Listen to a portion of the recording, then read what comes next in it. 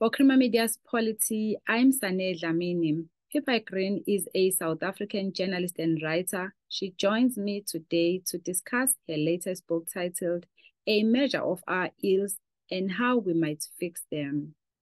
So the book addresses South Africa's ills in the areas of employment, income distribution, and even inclusive growth. And by the look of things, it will take time to fix them. Does your book aim to provide a deeper understanding of our issues? Thank you, Sana. Yes, look, the book, just some background. The book was compiled from, not by my own research, I did the writing, but it was compiled from a number of papers under the READY project. And READY stands for Research Project on Employment, Income Distribution, and Inclusive Growth. And READY was started by the Treasury when Pravin Gordhan was there in, I think, his first term. So it was around 2013, 2012. And the idea was to try and gather economic researchers around the country and say, what is the evidence about what causes these problems? And is there evidence about policy solutions? So what I have done is to compile, to try to assemble all of the research and to write it in plainer language, plainer than economic language. But the research itself is by much smarter people who investigate these issues. So in the chapter now addressing unemployment, it discusses the argument that poverty is not only the result of unemployment, but the cause. Do you mind telling us about that? Yes, Murray Leibrand, he was the head of Ready 3x3. He's a professor in the School of Economics and the director of SALDRU. That because of the legacy of apartheid and because of spatial inequality, in other words, people live far from opportunities, and education is pretty bad. It's actually very difficult for people to come and look for jobs. So the fact that they are poor makes it difficult for them to look for jobs. So poverty and unemployment become a cycle that reinforces itself. And it's not only for lack of looking, but in fact, one of the researchers, Ivan Turok, who's an expert on spatial inequality, found that people actually move to informal settlements, as grim as they are, from rural areas, because your chances of finding a job in an informal settlement is much higher than in a rural area. So the people out on the periphery are much worse off and have almost no chance of finding jobs. So that's where you'll find the kind of poorest of the poor. So poverty and unemployment become a reinforcing cycle. And now when we look at another issue that is also big in our country, youth unemployment, it is double that of adult unemployment as we speak. Does this book offer any practical interventions to address a youth unemployment? Well, what I think they did a couple of things that are important. The one is, and you will know from the media, there is a kind of a myth that on social media and in the mainstream media as well about graduate unemployment. The reason I'm saying this is because of the central importance of education. But graduate unemployment is actually very, very low. The people who have the most, the youth who have the most chance of being unemployed are those without matric. I think it's about 2/3. Your chances of being unemployed if you don't have matric are about 2/3. Even with matric, it's around about 54%, so just over half. But graduate unemployment is pretty low. And the reason I'm saying it's important for the media to get right, because if we don't get it right, we don't focus on the right policy solutions. So some of the policy solutions are, for instance, to make sure that children either get through matric or that there are better school to work transitions so that children can go from grade 10 into a technical training college, can actually learn skills rather than being dumped out on the street. The second thing that is important about youth unemployment is what works. So there's been a lot of work done on the employment tax incentive and whether it works or not, because it costs the fiscus quite a lot of foregone revenue. And there were studies that we reported in the book it seems the evidence is not very clear about whether it works or not. There's since been another study done that we've published in Econ 3x3 about whether those jobs would have been created anyway by the firms that are creating them, or whether they were created because of the tax incentive. But nonetheless, as some of the researchers pointed out, at least in its employment-friendly policy, and one has to encourage the government to look for employment-friendly policies. And then lastly, there are interventions that train people, and there are often NGOs, some with government support. So there is Harambee, which places youth in particular jobs with training, because often the thing with young people is they don't have experience, so they can't get training. And then there's one that I found operating in Khayelitsha here when I was working on the project 4 or 5 years ago, called Ikamva Youth, which is an incredible program where people who've been through it, university students, offer tutoring lessons to matrics.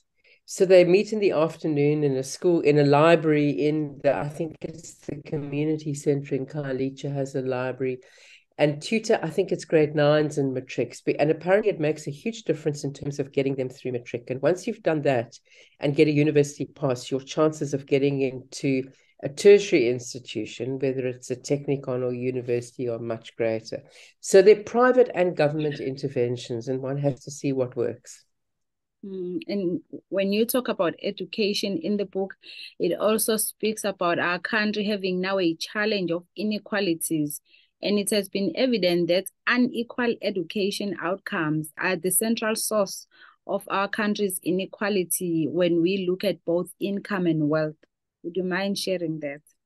Yeah, so that came from both, I think from Murray Leibbrandt, but also there's a unit called RECEP at the University of Stellenbosch, which has done a lot of research on education and unequal outcomes. And one of the writers, Professor van der Berg, actually found that the outcomes in education in public schools were profoundly unequal. Because the thing is, without at least a matric pass, your chances of being employed are very much lower.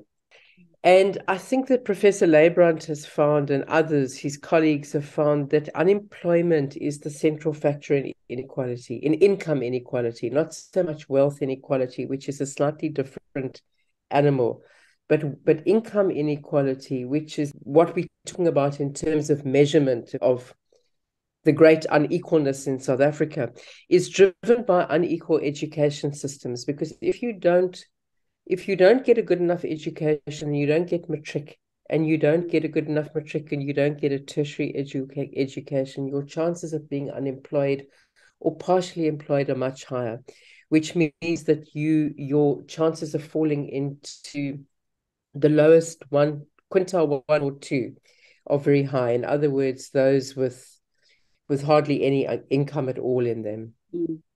And I should also just point out our inequality is such, certainly when it was 4 years ago when I was working on this, to be in the top quintile, in other words, to be in the top 20%, you need to earn only 5,000 Rand a month. So in other words, can you imagine? So in other words, if you have a job, you're in the top 20%. That is how bad our unemployment problem is. And in the book, I also found an interesting part discussing informal sector trade, which only accounts for 17% of the total employment, with 2.6 million employed. What went wrong in this sector? Because I also read that in Gauteng, a lot of informal sector traders were also having issues with the local government, especially under Pakstow, and there were issues. Some were even operating for more than 20 years, but they had to stop operating. What are the major issues facing this sector now? Yeah, thank you, Sane, for bringing that up. I mean, I think it's really interesting. So Professor Frederick Farid coordinated and edited a book about the informal sector, saying that at the moment it employs more people than in mining. So it is potentially a source of great employment.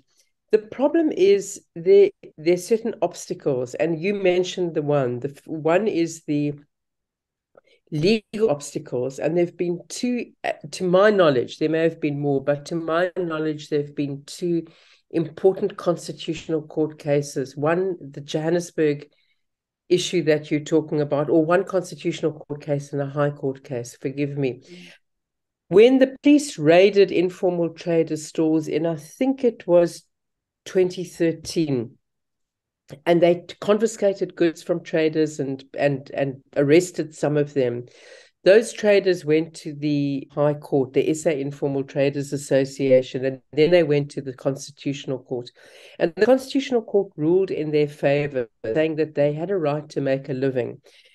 I mean, to me, it was extraordinary that should have happened. In the Durban case, a man who had a permit to run his store left for a few minutes to see to matters of the Informal Traders Association, where he was the secretary, and had left his stall in the care of somebody else. And the police came and asked for the guy. They said he was just, kind of a few stores down. They confiscated all his goods. So they brought a high court case there. The money is the amount of money is so little, it shows how much these people struggle. So they sued the police to return 700 Rand, which was the cost of the sandals that they'd confiscated. Slip-slops or sandals, whatever it was. But it was an important principled victory, because they said that they had to be reasonable about allowing people to make a living. But since then, we know what happened in lockdown and how informal traders just disappeared from the streets under the lockdown regulations, and people really don't have alternatives. So Professor Fourie, in his book on the informal sector, and the key researcher, pleads for less legal obstacles for informal traders. And of course, there are many. They're not only people who trade on the streets. They're people who are artisans in the townships, or carpenters, or who run quite big spaza shops. And there are segments within the informal sector that have to be understood. Some people make quite a good living out of it. But there has to be a legal framework that basically accommodates people who are trying to make their own living, a much more forbearing legal framework. And as much as the book addresses these issues, it also dealt with crime being a factor in this sector. And I hope government will take note of what was written by your researchers. What are the other issues that this book is trying to address? So crime is definitely an issue, and a lot of people I think there were some studies on what happens in the Cape Town townships. I think there was one in Delft, one in Blue Downs, that people don't have money for insurance. So you rely on, neighborhood watch and burglar bars and that kind of thing. But there are figures in the book, if I can just read you a small bit, saying the impact of crime and violence on businesses is uncertain, although it has not seemingly resulted in the spatial displacement of businesses. Crime has certainly impacted on the way that businesses operate.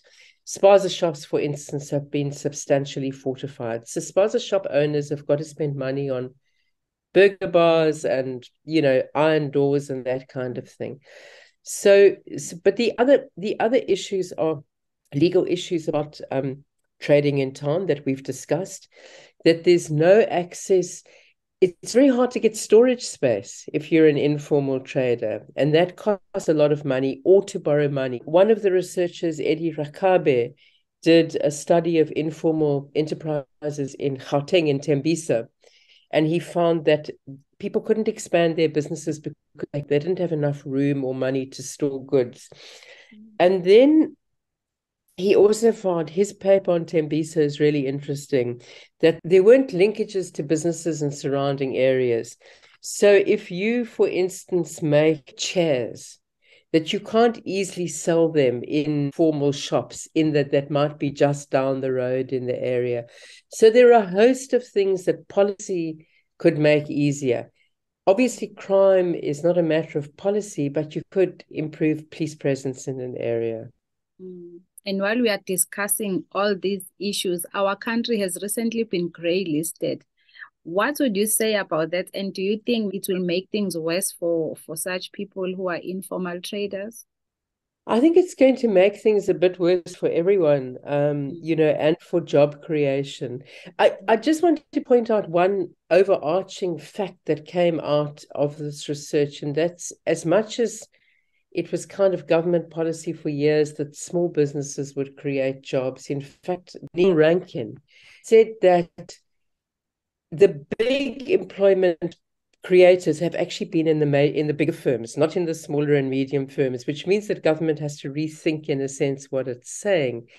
So the grey listing is certainly going to affect employment creation in those firms.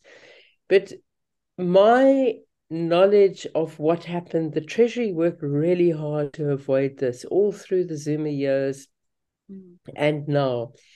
And their proposals for the legislative amendments that needed to be in place to avoid the grey listing were just unconscionably delayed by, first the Zuma cabinet and then Parliament and then by various others. So it's despite their hard work that unfortunately we have been grey listed, and it's certainly going to have an effect on employment creation. It's also going to mean that we borrow money more expensively because our interest rates are going to go up. That was Pippa Green in conversation with Polity, discussing her latest book titled A Measure of Our Ills and How We Might Fix Them.